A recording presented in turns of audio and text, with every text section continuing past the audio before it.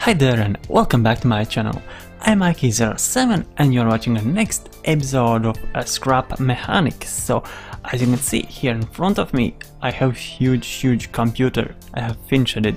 Yeah, I added monitor, which I already posted on the Facebook, but what you didn't saw is this mouse and keyboard. And let me actually start with the mouse and then I will go to the monitor, and there's something new in the computer as well. So let's start with the mouse, and I'll start with the bottom because there's something really cool at the bottom. And I guess you can't see, but I will just flip it so you can see. Here is the red light, not this one.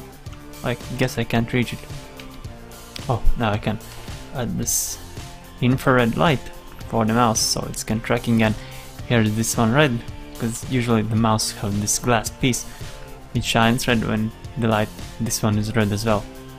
And here's of course scroll wheel, which kind of goes through the bottom, but I had to make like that so the top part looks correct, and inside this is actually a plain wheel, and this gray line I just added so it's not one big block. And originally it was all in this gray tone, looking like some old IBM mouse from 80s. So yeah, this is the mouse, and here is the keyboard, which is next to this huge monitor. But let's wait for monitor. Let me show the keyboard because it's actually also working.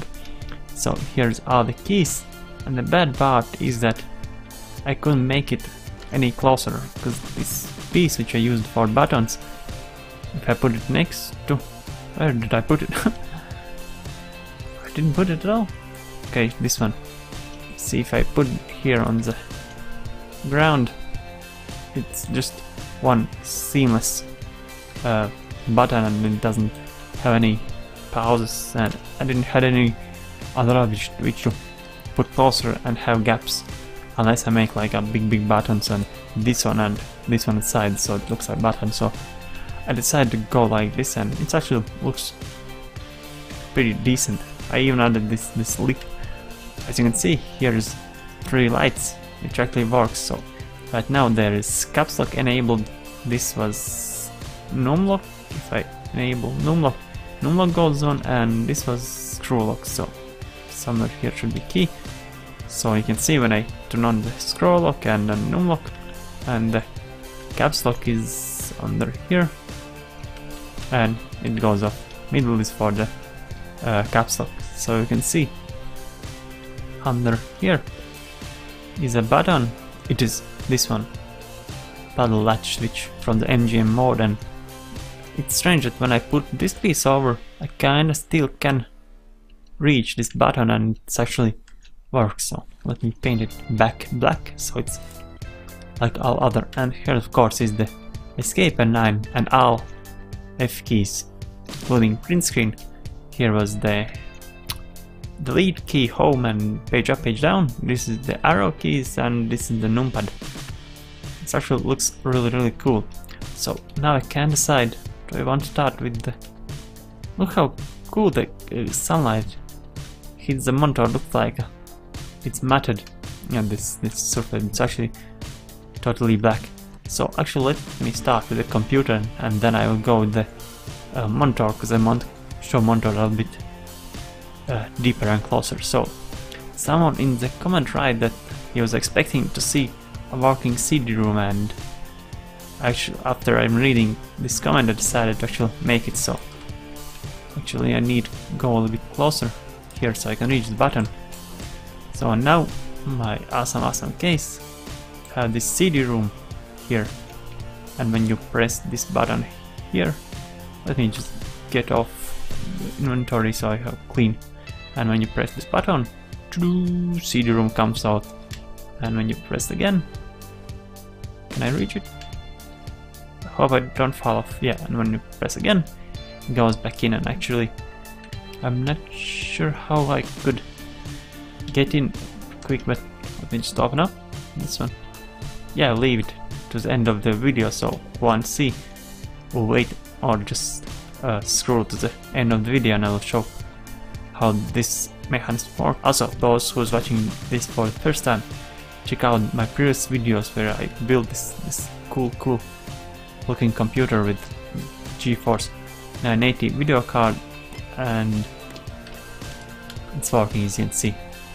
And also motherboard and then this cooler master case. And also you can open up this CD-ROM with this button. It should open, yeah. Okay, let me start with the monitor, which actually is really cool as well. Yeah, I based it on the BenQ E2220 HD monitor, but it turned out just to be some generic monitor. So at the back here is the on-off switch, which I'll show a little bit later because there's something cool on the screen which actually works, yeah. If you wondered if it works, yeah, it works. Though the picture is not finished because I can't make any pixel art on this because these blocks, which is not building blocks, here these blocks works like with my picture converter. But these other blocks which have some controllers, they actually, well, they work, but this time I would use to make a script which converts images to this format. It will take longer than me just paint pixel by pixel, so I decided just to paint, but it's not finished, so you will see. So, and here is the buttons to the menu, volume, and then some settings like all computers have, monitors have. So at the back there's nothing much, just this is the USB hub input. Yeah, because I have this BenQ monitor, and at the back you can plug in USB plug, and then you have two USB here at the back and two here at the side. As you can see at the side you can also plug in earphones and a microphone.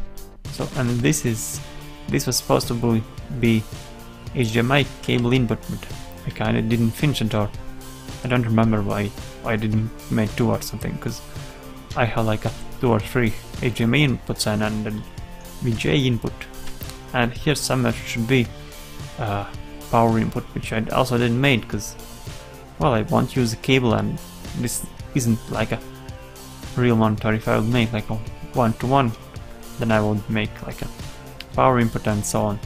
But yeah, this bottom grid part, I'll put picture here on the screen. As you can see, here is this grid part, and at the end there's turn on-off switch. And let me show this side before I'm turning it on, because it kind of causes lag and the volume something happens. Okay, so as you can see here, this side is the USB ports, and I will show this a little bit closer when I turn it on, because right now it's attached to the ground and I can't move. Yeah, these both parts are attached, because this computer mouse and keyboard can stand on its own, not attached to anything. But once I detach this monitor to something, it just causes unbelievable lags and can crash the game. Yeah, all these things will be on the Steam workshop after I release this video, so you can download and check it out. So, but now let me turn it on. And it's on. You can see it's working. It's fully working monitor. Yeah, it's supposed to be Windows XP starting menu. Here's the start and blue line, and I wanted to make this bliss screen desktop picture, but just too many pixels, because it looks like the screen is 1 pixel. But let me actually show. Yeah, let me actually show this one. So you can see there's so many pixels. There is over like over 2000 pixels in this monitor. You can see here's the keyboard also, so have some wiring. So, and here is the monitor, and yeah, it's all used by this one switch, and it was actually really hard to make this one, because I had to actually achieve it kinda and edit that JSON file, blueprint JSON file, and attached all these controllers, now all these thoughtbot heads to be controlled by this switch. As you can see, here is some icons as well. Yeah, I really tried to make some kind of icons, but then I just decided to make colored. And let me show these pixels how small they actually are. So this was this color. As you can see, they look quite big, but here this is how small the pixel actually is. And you can see the sound actually already messing up, and sometimes the game just freezes, so if my voice starts to lag or something, know that the game freezes and I'll start video a bit later again. And yeah, cause you can see here that the sound actually duplicating like with the echo. Yeah, this is how small pixels are, and actually I can't make any artwork anymore. I will need to redo this whole screen and then attach back the button. I don't want to do it. Alright, and last thing what I want to show is how this CD-ROM works. So let me get on top of it and open it up so I know how high I need to build. And let's just be... oh, I can make that side. I didn't knew that. I'm hitting something. Alright, and stop it lag so I can make this platform which I can jump on to show... whoa! What the hell?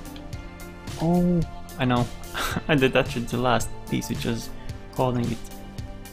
Yeah, and as you can see, I tried another sky map, but it doesn't look so great. Yeah, I change the textures quite often, so I don't get bored at least. And I have such a huge builds. It's more interesting to change these textures, so each time it feels like you're in a new game. So here is the CD room, and here's simple gate, logic gate and controller. It just pulls back in and out, and here at the top is just the wheels, so it looks like there's this spinning motors and so on.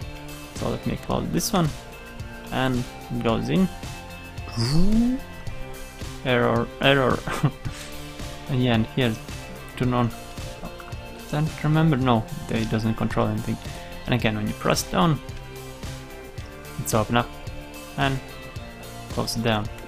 Yeah, things actually works really cool, and I thought I just made this flat. Then I had to check on the internet how CD-ROM looks like from the inside, because I haven't used mine in a while and it doesn't work anymore. Yeah, which is kind of strange to think that I haven't used CD-ROM and I don't need to use it, and I don't feel like I'm missing out something. So yeah, this is how the CD-ROM works. Thank you for the one who suggested it. I'll put your name here on the screen.